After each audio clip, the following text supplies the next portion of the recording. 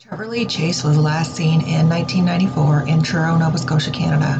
He was born on December the 12th, 1969, and is African American, with black hair and brown eyes. He is approximately 5 feet 8 inches tall and weighs approximately 140 pounds.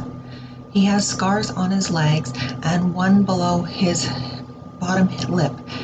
His left ear is pierced, and Trevor Lee could possibly be using the last name of Johnson and may have previously been living in Vancouver, British Columbia, Canada prior to his disappearance.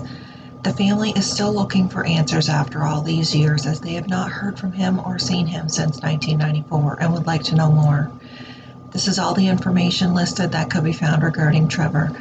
Anyone with information regarding this case, please contact Truro Police Services at 902-895-5351, or you can call Crime Stoppers at 1-800-222-TIPS. That's 1-800-222-8477, or you can submit your tip anonymously online at www.crimestoppers.ns.ca.